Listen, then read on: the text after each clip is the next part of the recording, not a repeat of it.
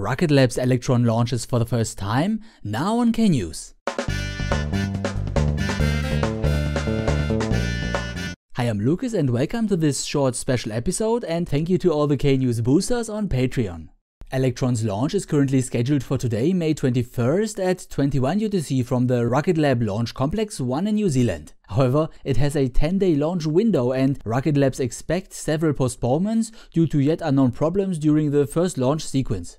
Electron is a micro-satellite launcher and with only 17 meters in size, one of the smallest rockets capable of reaching a stable orbit.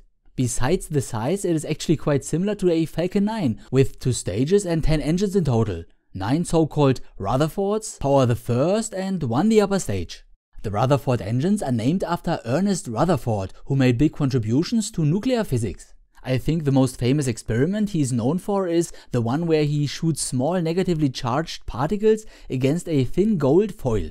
These should, according to physics back then, shoot right through because atoms were believed to consist of a cloud of negatively charged electrons surrounded by a positive bubble. Rutherford, however, said, "Nope, I think these electrons circle a very tiny positively charged nucleus in the middle." Shooting his particles against the gold foil, some were deflected strongly, which was enough evidence for positively charged nuclei, since these would interfere with the negative particles on close flybys. The name nuclear, by the way, comes from the said nuclei, or more correctly pronounced, nuclei. However, I'm not a Latin pro and you can correct me if you want.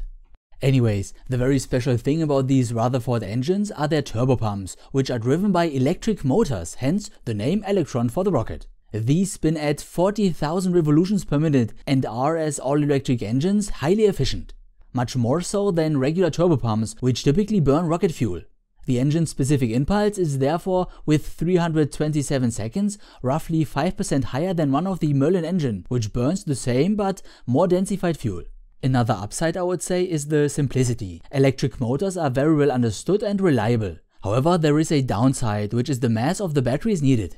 Even though the engines consume 5% less fuel, the batteries themselves have a much lower energy density than the rocket fuel. This means the whole system adds more than 5% more mass and therefore loses payload mass compared to a similar rocket using regular turbopumps. Another thing is batteries don't get lighter as they lose their energy. Wow, I get off track too easily. After 2 minutes and 30 seconds into the flight, the first stage will separate and the second one will ignite its vacuum Rutherford shortly after. The flight computer on the upper stage uses a field programmable gate array. Unlike a regular processor known from PCs or smartphones, such a FPGA does not require an operating system or things like drivers, for example. Therefore, it is extremely robust and cannot have blue screens. How this works is basically instead of writing regular software, the hardware of the chip itself is changed by the code. It has millions of switches like a normal CPU, but is basically blank. You can then write or flash a certain switch pattern onto the chip. Getting an input like the rocket's height from one side, this switch layout directly provides an output on the other based on its clock speed and switch layout. There is basically no delay introduced by things like an operating system, and you can hopefully therefore imagine such chips are incredibly fast doing very specific calculations.